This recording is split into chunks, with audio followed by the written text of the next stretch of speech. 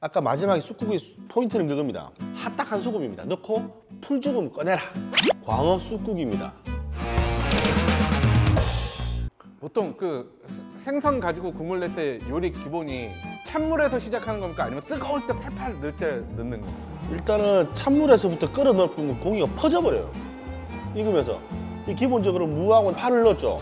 이 야채가 몽글몽글해질 때쯤 익었다 싶을 때쯤 고기를 넣고 한 2소끔 정도 끓인다 라고 생각하면 맞아요. 한 소금은 많이 들어봤는데 두 소금은 뭐 어떤 느낌이에요? 한 1분 정도를 끓인다라고 생각하면 한 소금이고 한 2, 3분 정도 끓인다고 하면 2소금이라고 생각합니다. 광어는 아까 드셔보시다시피 되게 부드러워요. 달고 부드럽고 따뜻한 생선이에요. 이것도 금방 익어버린다고 넣고. 그러면서 물은 또 빨리 빠져나오고 맛있는 물은. 지금 계속 기다린 이유는 야채 우리 날라고. 보통 그 무하고 파하고 양이 어느 정도면 될까요? 집에 있는 대로. 양파 굳이 없으면 안 넣어도 되고. 광어는 도다리보다 맛있는 생선입니다. 제가 먹어봐도 요리를 해봐도 도다리보다 맛있어요. 도다리는 살에 수분기가 가득한데 광어 같은 경우는 찰지거든요.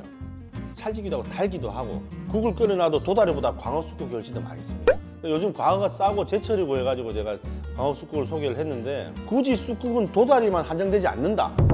광어고 납작한 가자미류 흰살 생선류들은 다 괜찮다. 노래미고 흰살이다, 도미다, 그것도 괜찮아요. 봄이 도다리 철이라서 쑥도 지천에 늘려서 그러니까 두 개 합해가지고 끓인 건데 광어도 맛있다는 거. 네, 맛보시면 알 겁니다. 광어도 맛있다는 거 훨씬. 이 쑥향은 아까 마지막에 쑥국의 포인트는 그겁니다. 마지막에만 살짝 데쳐준다는 거. 넣고 해가지고 숨만 죽인다는 거. 그 이상 가버리면 쑥이 전체를 지배합니다. 아무것도 전부 쑥국밖에 안 됩니다. 이거 같은 경우는 도다리 쑥국이나 광어 쑥국, 지리를 하얗게 맑게 끓여 깨끗하게 끓이는 것들은 핫딱한 소금입니다. 넣고 풀죽음 꺼내라. 향이 너무 세서 국물에 쫙 은은하게 받쳐야지. 많이 받치면 호불호가 많이 갈린다. 이렇게 한 소금만 끓여주면 괜찮아요, 맛이. 쑥은 넣었다가 한 소금 끓이고선 딱 빼냈다가 이제 내올 때만 고기 내올 때 위에다 이쁘게 내야지, 기왕이면. 네. 한번 드셔보시죠. 설명할 게 없습니다.